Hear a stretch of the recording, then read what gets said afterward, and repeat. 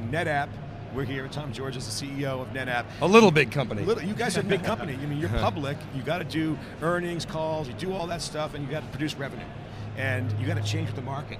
So, what is the big change that you guys are seeing, and how are you adapting to this marketplace right now? Well, I think a bunch of things come into play. I mean, clearly we came out of last year with a tremendous amount of momentum. We actually broke $5 billion for the first time. We had a 30% growth year, and that's how we ended our fiscal year at the end of April. I think what we've seen this year is it started off with a fair amount of momentum, but clearly, I mean, we all read the headlines around what's going on in the federal business, and we've seen some impact on the financial services as well. On the other hand, other parts of the world have been just phenomenal. Our European business was very strong, our Asia business was very strong, and so I think there's probably the big difference that we've seen is it's a bit more uneven. Last year we grew 30% and every geography grew plus or minus 2% from that number. This year we saw some parts of the world grew 50% and other parts of the world obviously grew a lot slower. So I think for us we need to basically move our resources to where we can make a difference. And you know, the last time we went through a slowdown in 08, 09, those were our two biggest new customer acquisition years ever. So even though new customer acquisition doesn't necessarily yield to your growth rate right away, I think it was a key part of our growth last year. So our focus is, we can't control the macro, but we can focus on gaining share and gaining new customers, and that's what's going to be our measure through this period. Yeah, and people look at NetApp because you are a pure play, and you're also very transparent. Your earnings calls are great. You give a lot more detail than most companies, and again, part of that is your pure play. And people are saying, all right, is this an indication of a double dip? But if I understand it correctly, Tom, you're seeing pockets. You mentioned federal, but there's so much strength across the board that double dip is really not something that you've put out there. And again, you can't control the macro, but are you still seeing pretty robust demand across the board? I think in general, I mean, we reported on our earnings call that even though it slowed down a bit in July, it was actually our third consecutive quarter of increasing year-over-year bookings growth. Right. So the business remained robust. It was just a bit uneven. And I said all of last year, we were growing 30%, and my classic tagline was, business is good and the headlines are bad. and how do you manage that? How do you manage in that scenario? And the guidance to the team was a simple one, and that is, we're not going to try and thread that needle. And that is, as long as we're winning, as long as we're gaining share, we're going to invest. And last year was the biggest hiring year in the history of NetApp.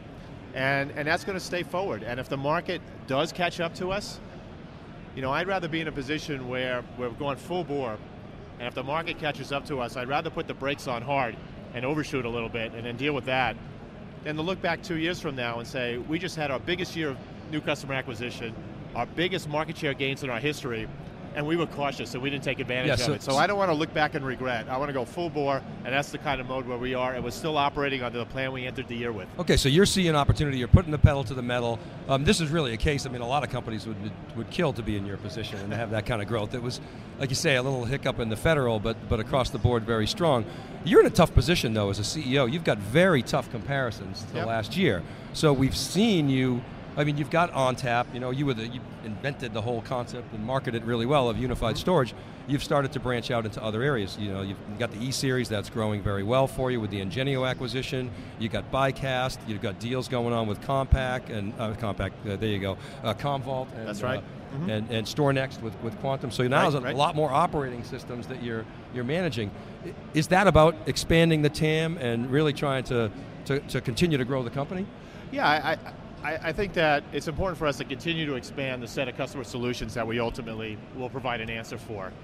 So, I'm not interested in just being a portfolio company and having a lot of dissimilar businesses that are unrelated. You see in high tech lots of companies that have expanded into business outside of their core where they could generate no leverage, and that has not generated shareholder return. So when I look at our business, I'm looking for businesses, obviously we believe in our core business. We stated flat out, in our core business we believe we can double. But as I think about what we want to do, I want to look for businesses that have affinity, something that either my sales force could sell, or something that by virtue of having in our portfolio, we can move more of our existing products. I'm not interested in being a holding company or a portfolio player. My investors could make those decisions for themselves. They don't need me to diversify, they could do that. So as I look at it, I want things that can get leverage in my core business, but simultaneously without overlap. I think one of the key things about NetApp is that we built a big business without having a whole bunch of overlapping product lines that dilute our R&D. So we just acquired a new technology, but it serves a new market set, a new set of workloads. The last thing I wanted to be doing is having multiple products serving the same customer set. Because if I did that, eventually we'd be replicating the same functionality over and over and over again, and I think that's been one of the reasons why NetApp has outgrown the market by such a big margin over 15 years, is that we've been a lot more focused. But part of that too, Tom, isn't it the luxury of your, I hate to say it, but smallness. I mean, you're not a huge whale. I mean, at some point, you would think that those overlaps start to get greater, and you're going to have to start to make some tough choices about, okay, do we start acquiring software companies that might have been partners with us before? I mean, you're in that sort of mid-zone right now, aren't you? I think there's some of that, but all acquisition strategy starts with what you believe about your core business. And for us, we just had our biggest market share gain in our history. So I believe that if you just look at our business and you believe the IDC numbers, I don't believe any year will be right, but in the aggregate, if they believe that the market's going to grow 7 or 8% on a compound annual basis, then for us, just gaining 1.5 points a share per year, that will generate 20% growth for us. And the number of companies our size that actually have generated 20% compound annual growth rate over the last 5 years is very, very small. In fact, there's only a handful of them in America. One of the things we saw that was different than last year when you were on theCUBE is the massive growth in big data. And as storage is changing in, obviously, the internet companies and financial services and even federal, Hadoop and these commodity-based solutions. How are you guys responding to that as NetApp? Because you guys are playing on the edge of your product line in this emerging sector. One of the things about big data is, we need to be careful about what the definition is. So if you define big data as everything that's already big and consumes a lot of storage, then by definition big data is big. We look at it really as 3 separate things. Number 1 is analytics, as you talked about it.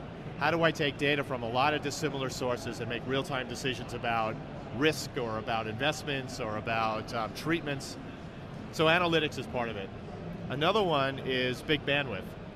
We're seeing sensors that are generating just tremendous amounts of data. A classic one is video. We have an account that talks in terms of generating a petabyte of video data a day within a few years. And so collecting all of that data and you translate that into gigabytes per second, it's a big number. And it's not a number that's going to get met by a product that's designed to serve email or database transactions. So it requires a separate investment there. So analytics, big bandwidth, and the last one is content, just massive amounts of data. It could be medical records, it could be emails, it could be pictures, it could be anything. But just how do I manage massive amounts of data? A lot of it being generated by handheld devices, a lot of it being generated by corporate events or media creation or YouTube or what have you.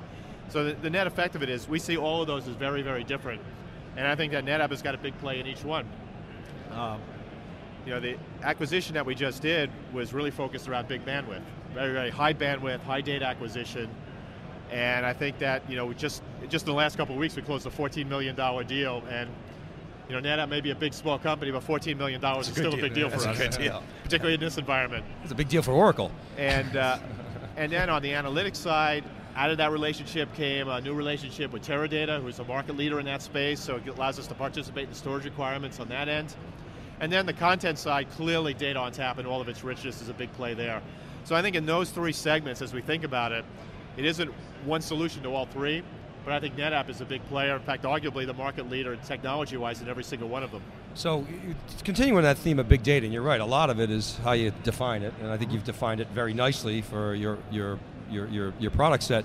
But there's a trend going on. We had Amar Awadallah on yesterday from Cloudera, and there's a trend going on of using commodity disks and saving a lot of money, and guys like you and EMC and HP and IBM are sitting there on very large array margins, but yet there's this huge opportunity, and everybody talks about lower cost. Amar said, remember this, John, the biggest opportunity is in storage, believe it or not. That's where all the problems are. How does a relatively large company like yours be able to focus on that disruptive trend, because the revenue's tiny? How do you do that internally? Talk about how NetApp solves that problem. Well, it depends. If you look at the problem purely as a quote-unquote disk and storage problem, then you get into this commodity argument. But if you're going to bring these things online and you're going to make business decisions and you're going to bring these systems and they're going to make important decisions in the company, the data management, the data protection, the data security, the distribution, all of that stuff. So in NetApp, we view ourselves more of a data management company than necessarily than a pure storage company per se. So anything that creates large amounts of data create a very, very significant storage management problem, and that's an opportunity for our software. So maybe the raw data may get stored on commodity hardware, but the metadata, the analysis, the results, the backing it up, and all of those things are still a very, very important market for us. So as we look at NetApp, as we look at Hadoop, what we're looking at is we're seeing some of our biggest customers doing experimentation there. A lot of those data feeds are coming from places where we currently store the data. We need to continue to protect it. But as these things become mission critical and are driving trading floor decisions or investment decisions or security decisions or credit card swipes, those things are going to need a very, very high level of security, just like other enterprise solutions. And I think our data management is going to continue to have a play, independent of where the initial deployments are with Hadoop right now. So I think as it moves away from the science project phase into more the operational phase and the enterprise phase, then I think the need for mature, proven products are going to be necessary in that domain. You know, the other trend that we're watching, of course, is this convergence. And, you know, VCE put the VCE coalition together, and obviously HP's going hard at it. And initially I thought, wow, that's a really good strategy. You and I have talked a lot about the whole best of breed versus consolidated infrastructures. You guys responded actually very quickly to that trend, and I think you're showing me anyway that you're getting a lot of market traction. Talk a little bit about convergence, how you're playing there, where the partnerships are. I'd like to add some color to that discussion if you could. Well, when I look at the storage market as a whole, what we see is that the independent players are gaining share and the server guys are losing share. But that said, the server guys still have a lot of market share, and if we're going to double their size, then clearly we need to be able to compete with that. So if you look at the independent storage players, they're going to compete primarily on the vector of innovation. If you look at the server guys, they're going to compete primarily on the vector of integration. A one-stop shop, server networking storage, all for one place, common service on the front end, common support on the back end. And I think that's going to be the value proposition. And what it forces the customer into a choice is, do I value innovation over integration or vice versa? And I think for us, we need to recognize that there are customers that will value integration over the innovation capabilities of the product. So therefore, it's very important for a company like NetApp to partner with other like-minded players like Cisco and VMware and Microsoft and the like, to basically tightly integrate our stuff and be able to come to the customer with a value proposition that says, we are every bit as integrated as anything that those guys can offer. And we're also made out of best-of-breed technology that can create great business outcomes for you. So our view on FlexPod, independent of the other motions, is how do we lower the barrier to acceptance of our technology for new end users? And that's what it's really about around this integration. So I think VCE took a very different approach, very service provider, very professional services intensive. I think we took a very, very different approach than they did. I certainly believe that we have as much or more momentum with FlexPod than they have with VCE. But the broader question is, how do we make this technology easier to deploy within our customer base? I have to say, Tom, my observation is that there are more similarities than differences. You know, it's like Republicans and Democrats, but but I understand the need to differentiate there. We're going to spend $2 billion on the next presidential election to try and highlight those differences. Which one's a Democrat and Republican, VCE or? Well, I wouldn't touch that, but I want to shift gears a little bit and talk about Oracle and Oracle as an opportunity to NetApp. One of the things I love about your business is the OEM business. You got now, of course, you've got a bigger OEM business with Ingenio, but you sell to IBM. Fujitsu's a customer, and of course Oracle's a customer now. I understand that you've renewed that deal. They're going to continue to work with you, whereas some others they're maybe not as friendly with. What's your strategy with Oracle, both the OEM business and the direct business, or direct through your channel?